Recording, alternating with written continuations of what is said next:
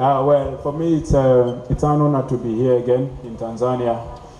Of course, not a lot of people know that I didn't play for Yanga, but I signed for Yanga a couple of years back before I started my international journey all the way to Sundows. So for me, I feel at home, but overall, I'm here to do a job. The team is here to do the job. And of course, to play under an incredible support that is being given to the team, Yanga. And of course, we also want some supporters when we came here to play Bomamuro a couple of months back. So I believe that Tanzanians and Africa in large will watch a beautiful game tomorrow, beautiful football, and obviously I believe that the goals will be in, and we hope that the goals will be for us. So yeah, we're here, we're ready, we're playing a very good team with a lot of qualities, and I believe that they are not here by accident. They've done well in the competition. They played last season in the Confederation Cup, and they went all the way. They could have won it, but of course that gave them a step forward to the Champions League. So we know that we're playing a team which is very good, experienced, a lot of good players, but we're also ready for the challenge because we were knocked out last season in the semi-final. So the target is go all the way to the final, but we know it's not going to be easy. So yeah, we're ready for the challenge. Questions? Yeah.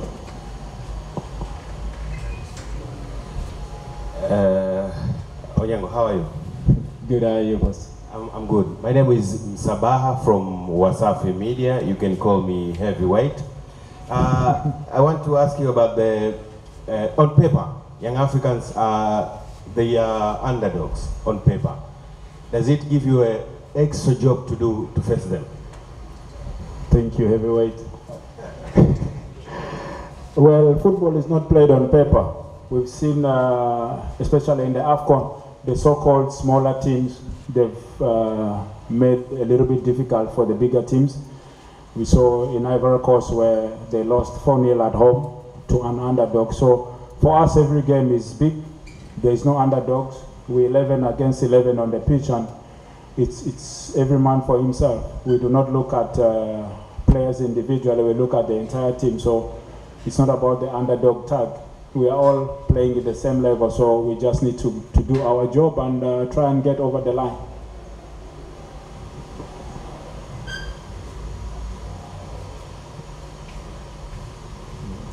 Good afternoon, Onyango.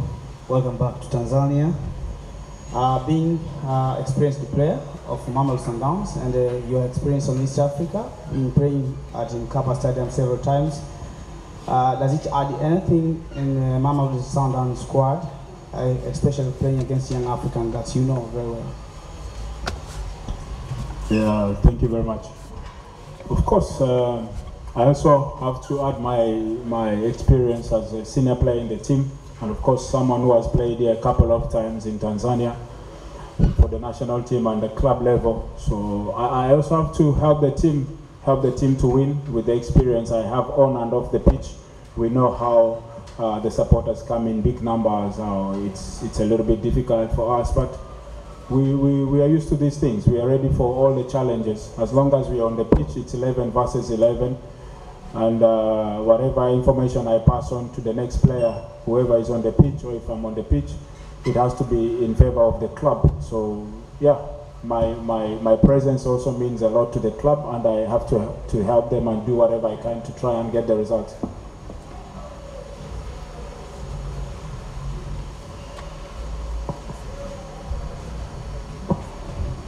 Yes, good afternoon, Denis.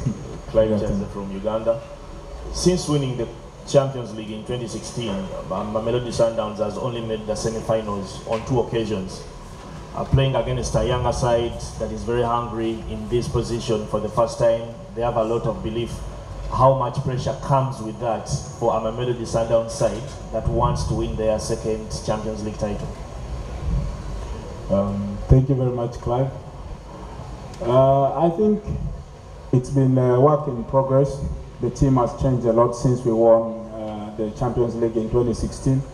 But as hungry as they are, we are more hungrier than they are. We believe that coming short last season in the semi-finals against Wydad, we believe that we need to dig a little bit deeper this season because we're moving forward as a club.